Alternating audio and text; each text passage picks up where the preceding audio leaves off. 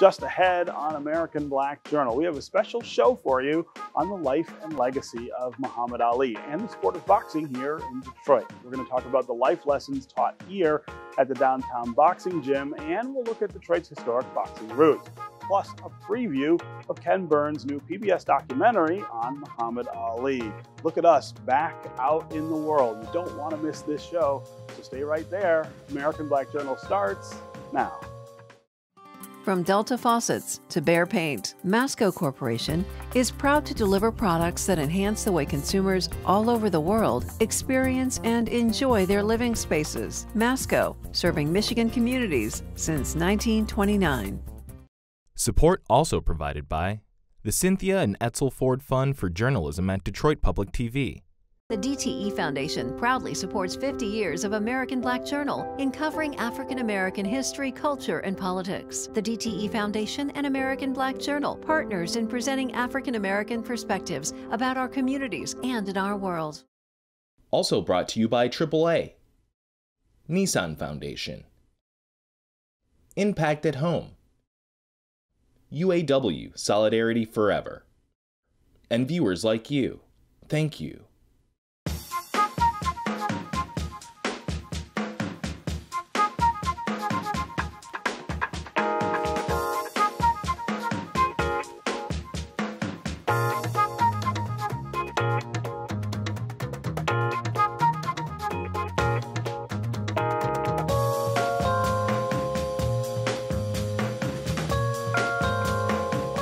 Welcome to American Black Journal. I'm Stephen Henderson, and as always, thanks for joining us. We're coming to you from the downtown boxing gym in Detroit, and today we are devoting our entire show to the sport of boxing and to the legacy of the man who was one of the most celebrated athletes of all time, Muhammad Ali. It's been 5 years since we lost the world heavyweight boxing champion who famously called himself the greatest. Ali's life is the subject of a new 4-part PBS documentary series, which begins on September 19th by award-winning filmmaker Ken Burns.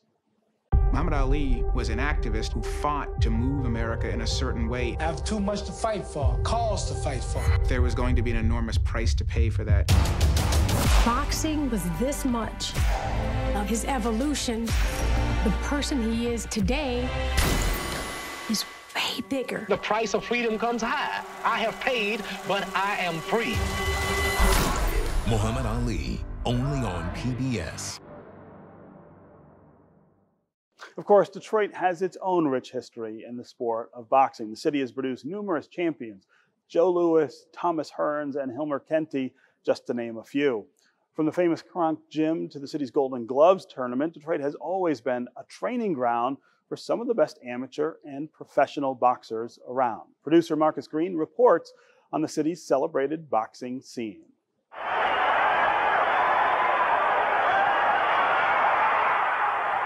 It made me very happy to be from Detroit because Detroit supported me so well. I couldn't do no but win because I love the feeling, I love the feeling, I love the emotion that Detroit put into everything for me. They showed me what it was like to be a champion in Detroit. And once I learned what it was like to be a champion in Detroit, it's just a wonderful thing, a great feeling. Actually, I didn't really know that much about boxing except for Muhammad Ali, because when I started high school, he won the Olympics. He got the gold medal in 1960. So that's what got me aware of boxing as a sport. I followed his career because I thought he was so interesting. And then when I got involved myself in boxing, working with Tommy Hearns and the Kronk Gym in 1978, I was impressed at how much I thought Thomas Hearns reminded me of Muhammad Ali. His slick moves, his dominance in the ring, his personality. Although he wasn't making up poems and rhymes, I could see a similarity in their greatness. You just see greatness in certain people. And so, as it turned out, unbeknownst to me, we would all be coming together in the early 80s because Muhammad Ali owned a company called MAPS, which was Muhammad Ali Professional Sports. And they ended up promoting some of Tommy Hearns' fights, his title fights.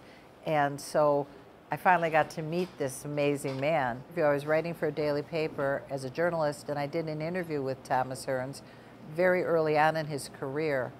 And as I did with Muhammad Ali, I fell in love with this fighter who was so gracious and so humble, but so great in the ring. And I admired that so much. And then when I had the opportunity to work with him and learn the sport from a different angle, not just as a fan, but actually spending time in a gym and watching what it takes to become a professional fighter.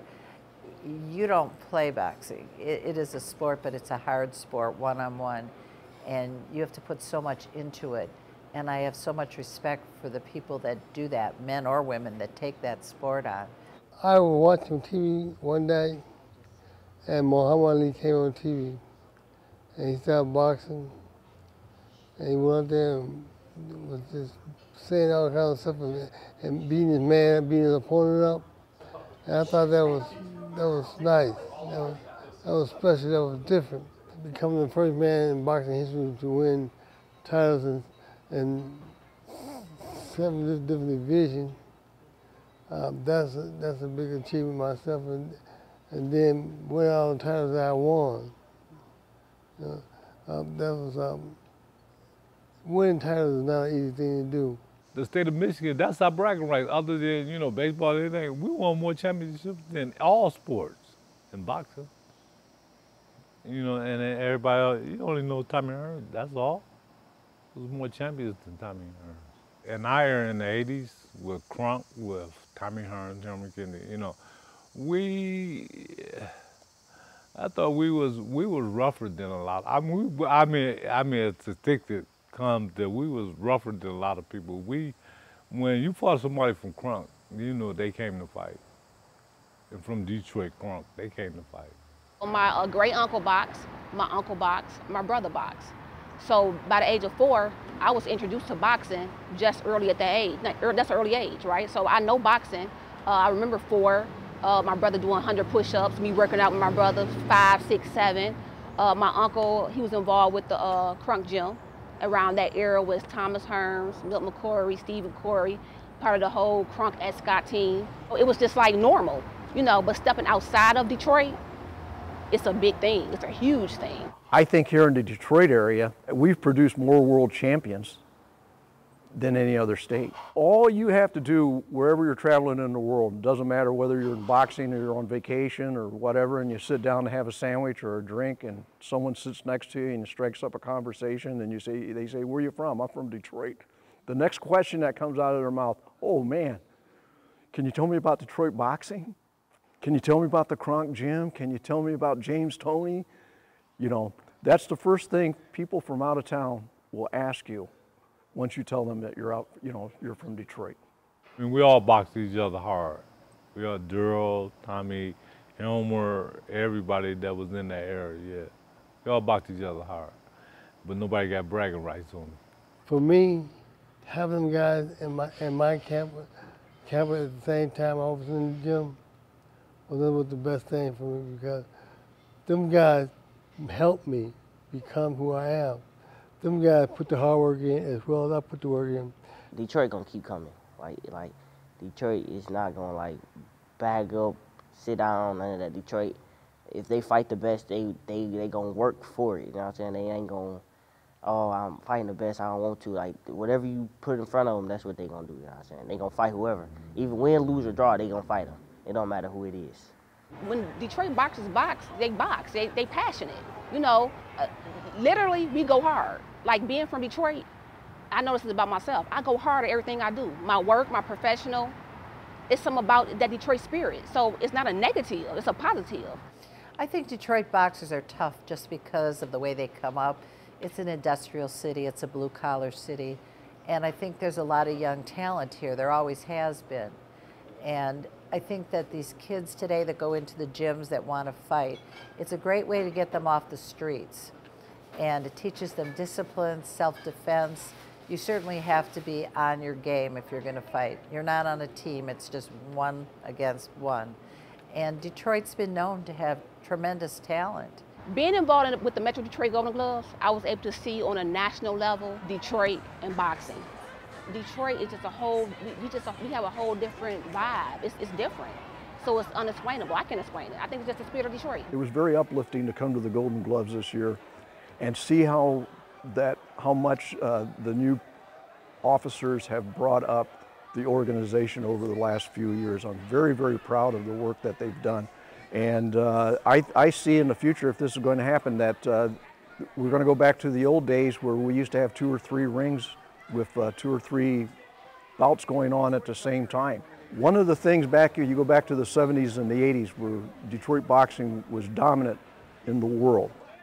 And the reason for that was we had a great amateur program. And from the amateurs, they were going into the pros. And I see a rejuvenation of that happening.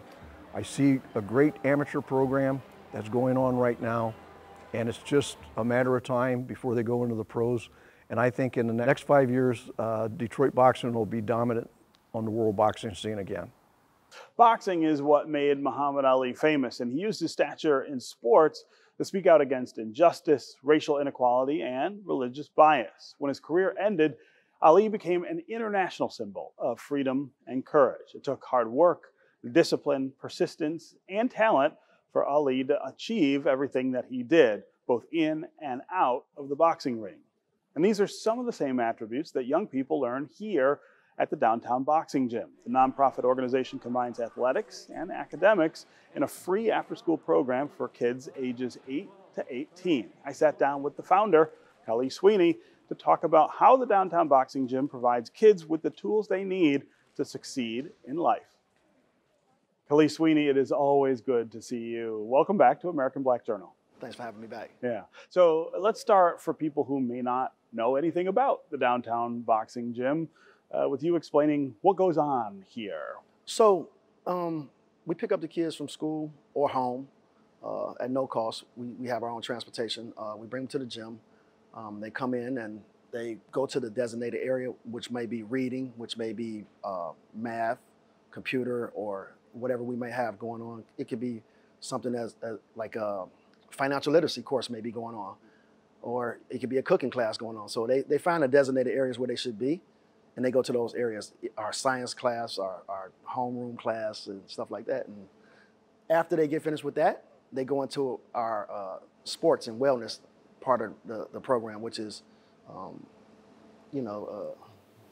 boxing, yeah, basketball, boxing, right? lacrosse, hockey, whatever that sport may be for the day. Yeah. And so that's pretty much how it goes. Yeah.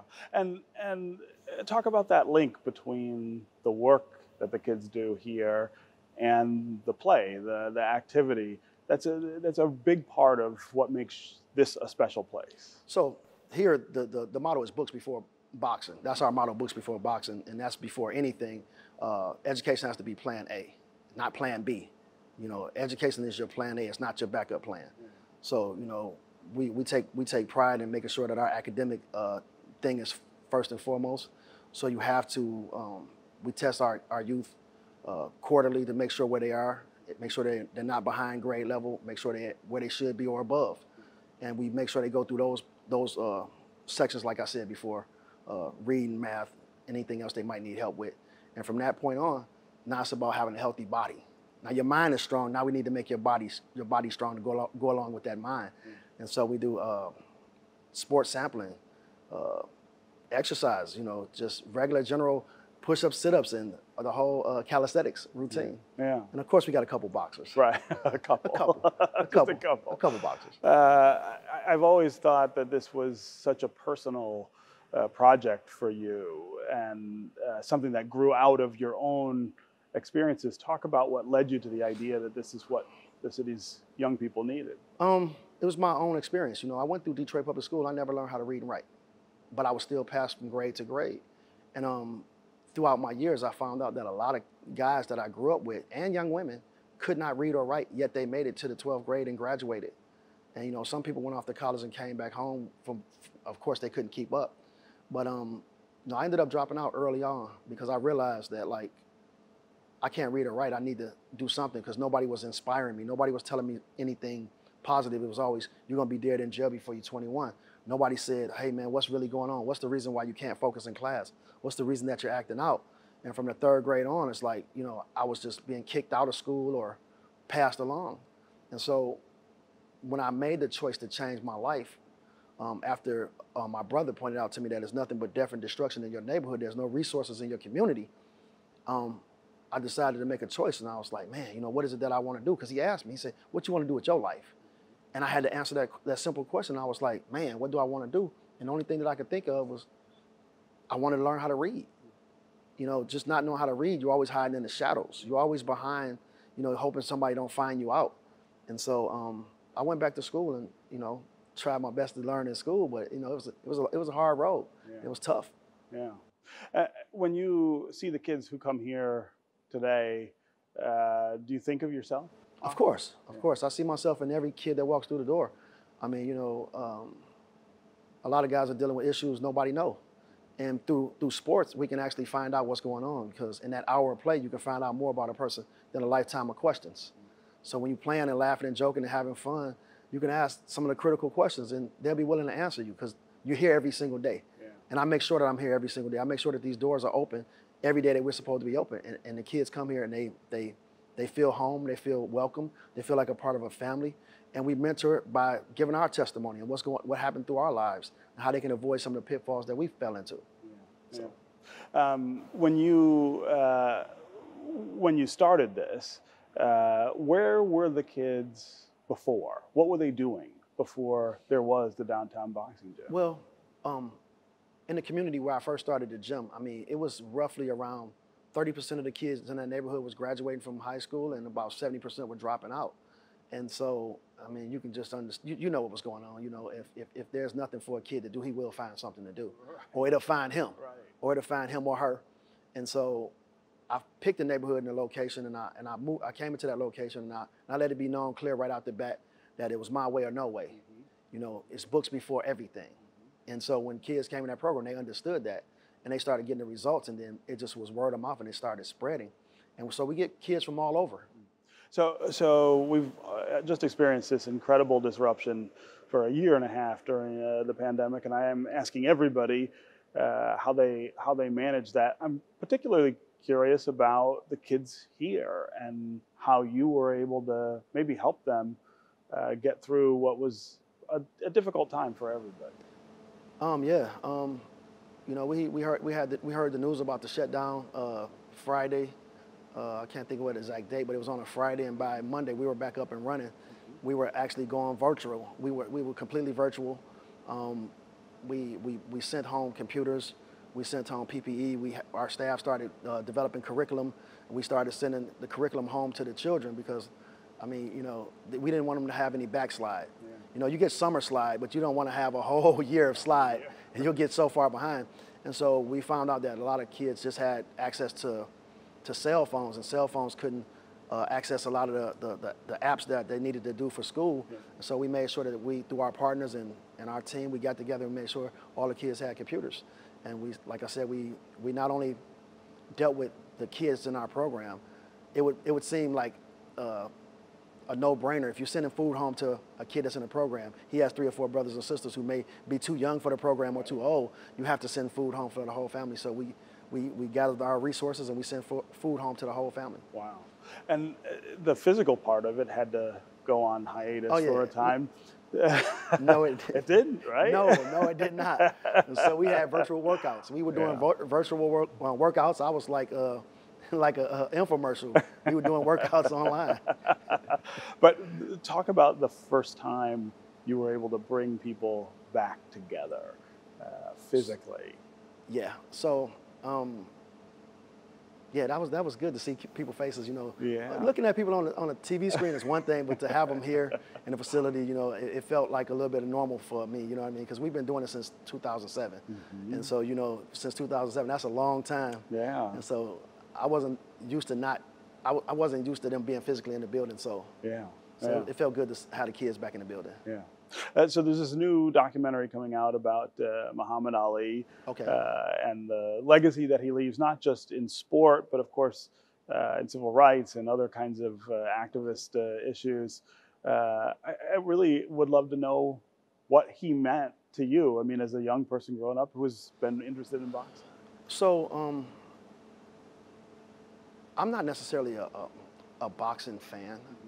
I don't necessarily follow the sport itself. I love the discipline of the sport. I love what it brings to a person's character. It builds character. It's one of those sports where you have to show character, you have to show restraint, you have to be focused, you have to have a level of dedication to even be semi-good at it. Yeah. And so I love that aspect of it. So I didn't really follow boxing too much, but when I did have the opportunity to see boxing, and I would see somebody like Ali, he was an inspiration to people. He was an inspiration not just to people in my community, but to people around the world. You know, and then to hear his personal story and to hear some of the things that he did behind the scenes, he became the greatest in my eyes for his work outside of the ring. You know, that's the stuff that I like to hear. I like to hear those stories about what happens when the cameras go off. And he was a true example of what a person, a human being should do when the cameras is off. Yeah. He inspired a generation, the youth, the old, the disenfranchised. He inspired a lot of people. So, I mean, he leaves a great legacy behind. Yeah. Well, and I feel like the Downtown Boxing Gym is part of that legacy, right? I mean, you are not just inspiring kids to get in the ring or other physical activities. Yeah. It's what they do and who they are outside of that really matters. Yeah, to me, it's like, you know, of course you're going to come across some standout kids who may be athletically gifted, and that's cool. But the vast majority of people are never going to throw a professional punch in their life. Right. You know what I'm saying? Right. To be totally honest. Yeah. And so we have to prepare the kids for life. And so what we do here, we train kids for life. We don't train kids to fight. We train kids for life. We give them all the tools they need to be successful as human beings, and so they can give back to the community in ways that's beneficial for the whole of humanity. Yeah. You guys have also developed incredible partnerships with all kinds of organizations across the city. Talk about how important that is, that this is not just an outpost here on the east side, it's connected all over the city. Yeah, you know, I tell guys this all the time. You know, when I was doing this by myself, it was a heavy lift. It was really heavy. It was heavy. It almost broke me. I mean, I ended up homeless. I went from 215, 218 solid muscle down to about 130 pounds, 40 pounds, roughly, somewhere around there. It was mentally draining, physically draining. But when I decided to open up my heart and open up my mind to I'm saying it's a community thing, but I'm trying to do it by myself. And once the community was allowed to be a part of it, a lot of hands made the lifting lighter. And so we made partnerships with a lot of people that's doing a lot of great work out here in the community, not just in the community, but nationwide, some worldwide. And so it's good to be a part of that global community. Yeah. Did you ever believe when things were at their worst that you would be sitting in the middle of this really impressive organization that you are now? To be honest and transparent, if I didn't, I wouldn't be here. Yeah. I would have gave up. Yeah. I've always saw the light at the end of the tunnel, and we're not at the end of the tunnel yet. And so I don't do any victory dances. I don't do any victory laps because there's a lot of work to be done. And so I want to still live in this truth and keep doing what we got to do to get it done. What does the future look like around here? The future around here? We're in the process of trying to replicate this program. You know, we want to replicate this program. We want to actually spread what we're doing, because we have a track record. We have a 100% graduation rate, and we want to spread that. You know, it's a lot of communities who call us all the time who ask for us to help them do this in their communities, and so now we're at a point where we believe that we're ready to do that. Yeah, yeah. I want to go back and have you say that again. You have 100% graduation rate. That's just an unbelievable number in a city where we struggle so hard to get kids. You know, and I'm glad that we're able to do that with our staff. We have a great staff. You know, they don't mind if you're in the 12th grade and they need to take you back to the 2nd grade level and work on things that you didn't get in the 2nd grade. I mean, there's no sense in pushing you forward when you don't know the basics of math or you don't even understand basic reading and writing techniques. So we, by us being we having that freedom, we can gear our curriculum around the child. We can go back. The schools can't do that, to my knowledge. I'm not trying to down the school, but they can't do that. They can't start you back at the kindergarten, but we can. Right. And we have a staff that's willing to do that. Yeah. And you know, you say that the schools can't do that, but it seems to me there's a lesson there for them too, that you don't ever give up on a child, that no matter how bad things get or how far behind they are, there's always an opportunity. I don't even know if the kids, I don't even know if the schools are giving up on them. It's just like, you know, you have a lot of restraints, a lot of red tape, a lot of politics involved, a lot of things that go along with that. We don't have that here. We know that a kid needs help with math, so be it, we're gonna help them with math. You know, whatever that looks like. That's gonna do it for us this week. Make sure you tune in to the Ken Burns documentary, Muhammad Ali, right here on Detroit Public Television, September 19th through the 22nd at 8 o'clock each night. We want to thank the Downtown Boxing Gym for having us. You can find out more about our guests at AmericanBlackJournal.org. And as always, you can connect with us on Facebook and on Twitter. Take care, and we'll see you next time. From Delta Faucets to Behr Paint, Masco Corporation is proud to deliver products that enhance the way consumers all over the world experience and enjoy their living spaces. Masco, serving Michigan communities since 1929. Support also provided by the Cynthia and Etzel Ford Fund for Journalism at Detroit Public TV. The DTE Foundation proudly supports 50 years of American Black Journal in covering African American history, culture, and politics. The DTE Foundation and American Black Journal, partners in presenting African American perspectives about our communities and in our world. Also brought to you by AAA, Nissan Foundation, Impact at Home, UAW Solidarity Forever, and viewers like you. Thank you.